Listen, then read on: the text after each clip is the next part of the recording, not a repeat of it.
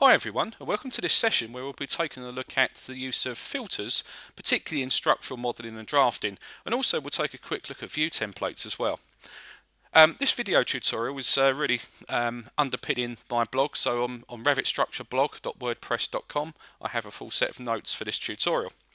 So what are view filters and how can they help us? Well, I've got a fairly simple model set up here, and you can see I've just got some structural walls modelled, and what I'm doing here is actually showing different construction methods within each wall. So here I have in situ, slip formed and precast. Now traditionally what you may have done with this is gone in and overridden the graphics in the view for each element and then manually put some text on to show how these are actually constructed. But you can see here what I've actually got is parameters burnt into these objects. So if I select this wall here and we come into our properties palette, you can see I have a parameter here called construction, and this one is slip formed. Now if I change this, if I go through and select all of those walls there and I swap this out for perhaps precast, you can see Revit automatically changes everything. And I don't know if you've noticed down here, but you can see my schedule updating as well. So let's now have another go again. Perhaps we'll now change this to in situ. Yeah, like this. And again, you can now see everything's updated and changed. So how's that working? Well, what I've actually done is I've used a view filter to accommodate this. So if I go into visibility graphics in here, click on filters, you can see I have various different filters set up. Now, we'll go through the process of creating all of these, particularly for some structural framing. So I'm going to close down these views. So I'm going to open up a view for our steelwork in here, and I'm just going to go into one called design state. So I have some steel columns, steel beams. And the first job for us really is to create a shared parameter that we can use for this. So if I go to the manage ribbon, what we'll have on here are shared parameters. And you can see I've already got one called designed. So if I go into the properties of this, basically what I've done is I've created a shared parameter called designed. It's a custom discipline or common discipline, and it's simply a yes/no parameter, so it's either on or off. Okay, now by making a shared parameter, the actual project here doesn't know what I'm trying to do with it. So what I have to do is I have to go to project parameters on the same ribbon just to register this shared parameter. And you can see I've got my construction one already in here. What I'm going to do here is click on add. I'll go and find my shared parameter file and select that. So under analysis, here is my designed parameter, so I'll use that. This particular one is going to be an instance. What I'm going to do with this is group it under structural analysis. Now on the right hand side of the dialog box, this is how Revit's going to determine what categories this parameter is used within. So because I'm using it for checking a design status of a frame, what I'm going to do here is assign it to perhaps floors, and then we'll go to structural columns, foundations and framing in there, and perhaps walls as well, and I'll say OK. So what's that now done? Well, if I select any object at random here and we go into the properties palette, what you'll now see under structural analysis is I have this designed checkbox. Currently it's not on or off, it's in its unchecked state, so I can click it once and then start to see what's going on.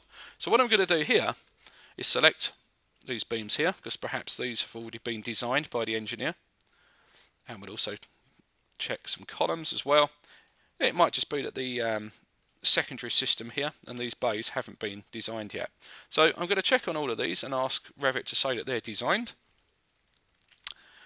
Of course these ones over here won't be designed, which is fine.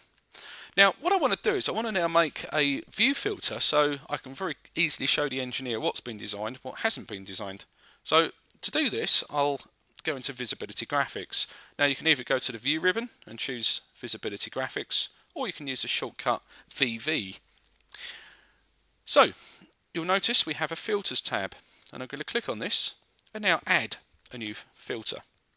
So I haven't got anything actually created there, so the first job really I've got to do is make a new filter. So I'll click on edit new, make a new one, and I'm going to call this one designed. Okay, so I've already used that one there, that's that one there. Let me just delete that. Let's make another one, so designed. And now, once again, I can look at the categories that I want to apply this to. So it's going to be floors, it's going to be structural columns, structural foundations and framing, and walls. And then I can filter by designed. Yeah, because it's a shared parameter, I can obviously utilise this in schedules, filters, tags, and so on. And I want to say yes. So if it's designed, then apply whatever I'm going to do in the filter. So I'll say OK to this, and now I'll add that designed one in here.